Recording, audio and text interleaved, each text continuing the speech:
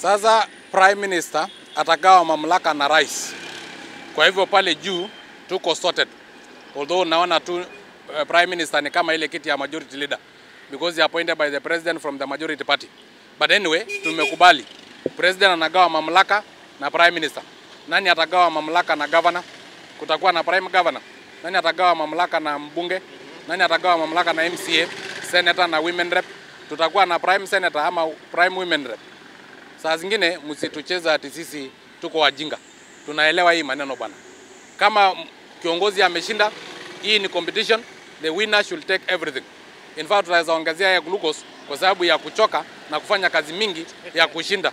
Lakini kuja kutuambia ati there will be no winner, there will be no loser. Si mkae basi kwa meza mgawe hizi maviti badala ya kutumia mabilioni ya pesa yetu kufanya uchaguzi ambao hakutakuwa na loser. Mchezo hatutaki. Yeah, it is coward. And it have brought some positions.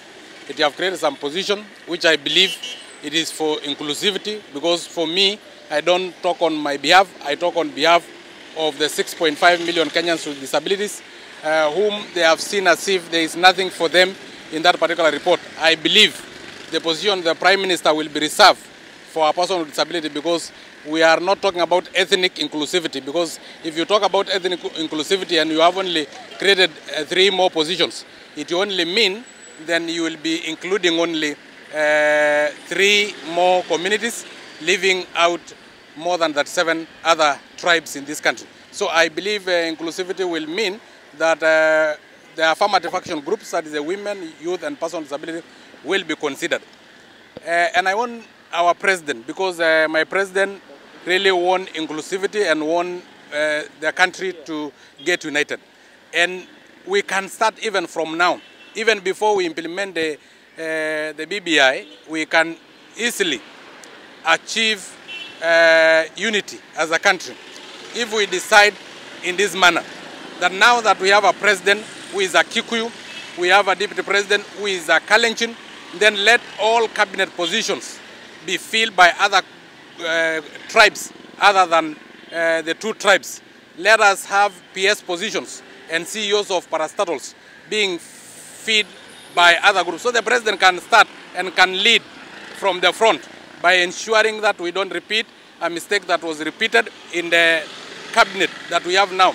We have 3 cabinet secretaries, namely Tujo, Magoa and Omamo, from one county, that is Siaya. Not only from Luo Nyanza, but from one county. So if we can distribute these positions, now that we have a president who is a Kikuyu, we have a deputy president who is a Kalenjin, and we also we can now have cabinet secretaries from other tribes, so that we don't have a Kikuyu, we don't have a Kalenjin, we don't have principal secretary, we don't have a CEO of a parastatal sitting in the cabinet who is a Kikuyu or a Kalenjin, because they have the head of state and the deputy president respectively. I think that is how we can achieve inclusivity.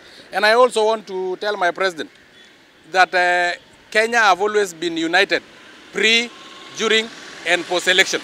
It is only that there is one single denominator of violence who have never accepted the outcome of election.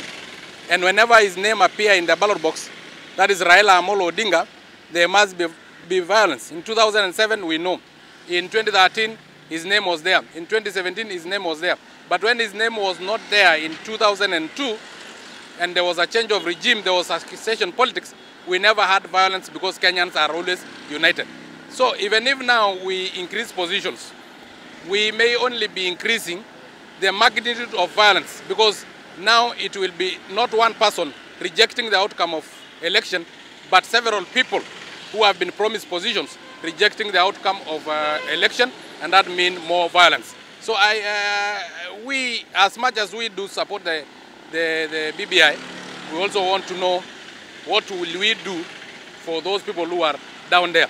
We don't have 42 tribes in Kenya. We have 2 tribes, the have and the have not. We have to have a conversation around the have and the have not. The have, how did you acquire your wealth? Is it through corruption? Shamba yenye uko nayo umetoa wapi? Ulinyanyaza wananchi wa Kenya? Na wala ambao hawana, ni sisi ndio tumeweka sheria ambayo inawafinyilia chini, ama kuna njia ya kuwainua juu?